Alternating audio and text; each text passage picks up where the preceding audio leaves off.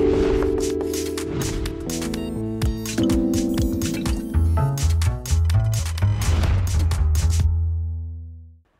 worked it out why I'm the last person to speak.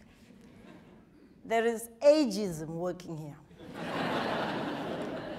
But it is also because, as he says, he doesn't want to say, I'm a loud mouth. He says, I'm an outgoing person. South Africans are often accused of believing that there are exceptions. Of course we are exceptions. Show me a constitutional democracy that can tolerate system failure such as we have in education, in health, in safety and security, and in employment creation. Not for 1 year, 18 years and counting. You've got to give it to us.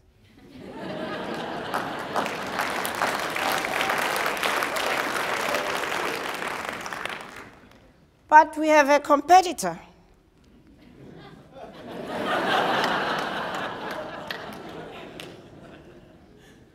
This beautiful cruise ship ended on the rocks, like our education system, which is on the rocks. But the sad part of our education system is we inherited it knowing it had a fatal design flaw. But our government officials quickly jumped into the control room, put a few patches on the leaky engine, and started partying within the tripartite alliance with none other than the teachers' union, SADU. They also took to the floor with fancy curriculum footwork. And as if that was not enough, they covered up any sign of failure with lower standards. But how did you and I allow it to happen?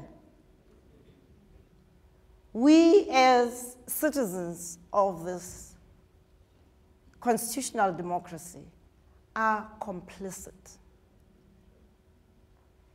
We have chosen to remain silent because white South Africans feel they cannot talk because they'll be called racist. Black South Africans say they can't talk because they will be regarded as counter-revolutionaries. And so 80% of our children, if you look at that, and teachers are underwater. We send the occasional rescue lifeboat, and we get a few out, as many of you have been saying. But we need more than just simply lifeboats. We need a revolution. And that revolution is going to be led by you and I, linking hands, acknowledging our wounds, and forming healing circles that are going to really make this country the success it is destined to be.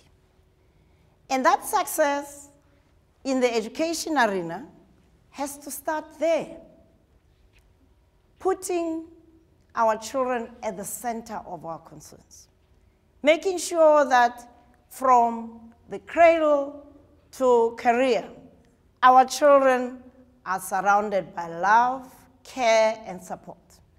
That every 3-year-old starts early childhood development. That when they do go to school, they will be treated as the individuals they are. And that our schools deserve the name school, from toilets to information technology, because these are precious, precious children. But we also need instructional leadership that is visible and felt, making sure that every teacher is competent and performs at the very highest standard. And we are not going to tolerate any drivers without licenses. And they have to be renewed regularly to make sure our children are safe. But we also need to make sure that our curriculum is not a one-size-fits-all. Let's learn from Germany, from Switzerland, where they bifurcate at grade 10. Kids can become really expressive if they are given to drama, to fine arts, to music, to engineering, to anything they like. They are the people whose interests we need to be serving, whose talents we need to be developing. But we also need to do something else. We need to recruit our best graduates from the very failing higher education system. There are successes. Let's get those young people to give 2 years of their lives teaching for South Africa. And that would put us on a very, very high note. But we have work to do. We have allowed 4 million young people not in school, not in training, not in employment, to lose hope. We have to go back and give them a second chance. And to do that, the resources have to come from shutting down the seaters, because those seaters are absorbing no less than 5 billion a year, which should be going into artisan training, apprenticeship systems that used to generate, during the apartheid era, 30,000 artisans a year. Now, less than 10,000 actually graduate. But alongside this unemployment, 800,000 vacancies. Let's just do it to make our economy work again. The transformative agents of this country are you and I, as citizens, as parents, as the corporate sector. We have to stand up and demand good service, good governance from those who are serving us as the citizens of this country. I thank you.